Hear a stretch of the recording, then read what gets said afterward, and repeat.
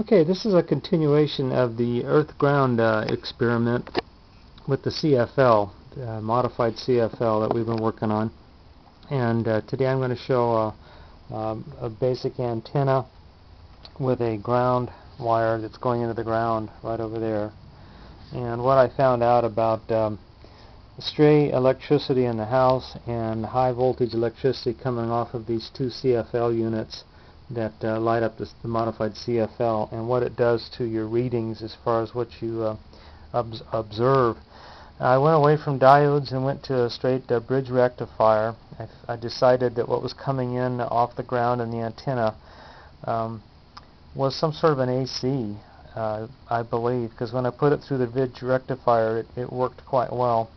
So the ground comes in through there, and then this is the antenna wire going into there, and then coming off down here it goes into the meter.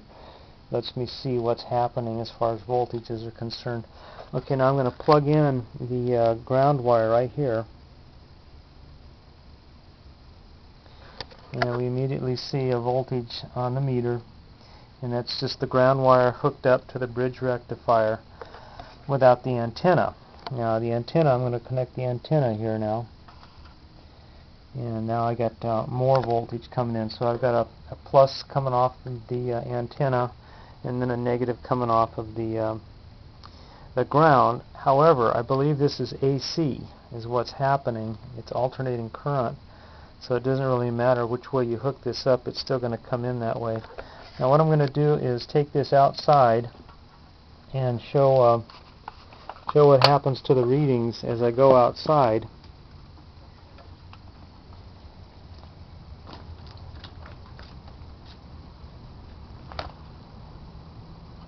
It's very hard to do.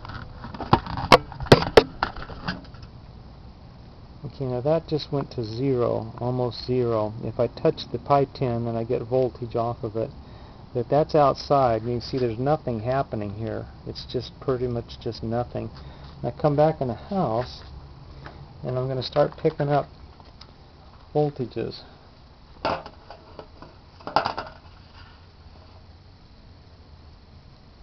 found out even if I go over to the wall here,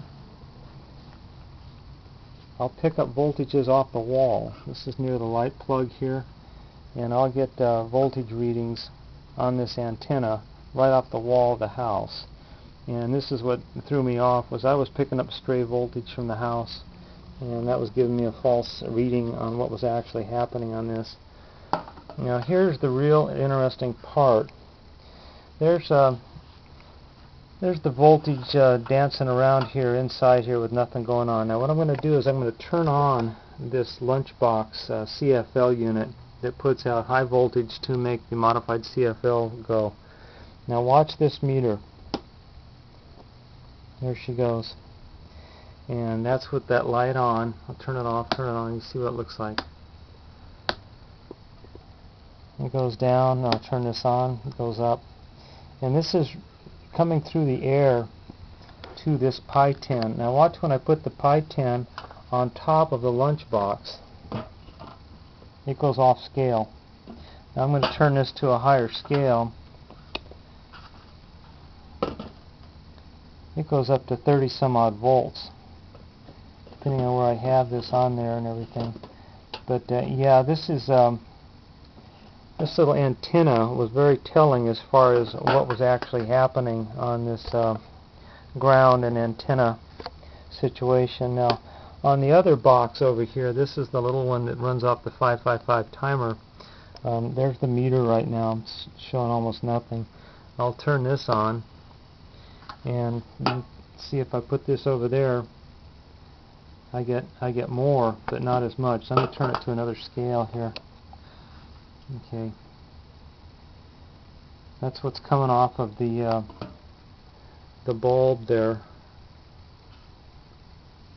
You can see if I wave this back around here, you'll see what's coming off of that bulb. So anyway, this was a very interesting experiment for this ground and antenna circuit. Is to do with the lunchbox. Very, very difficult to tell exactly what's going on, but we'll have to be really careful about coming to any conclusions because of the stray electricity in the house and electricity that's coming off of these high voltage CFL units. Anyway, that's the latest.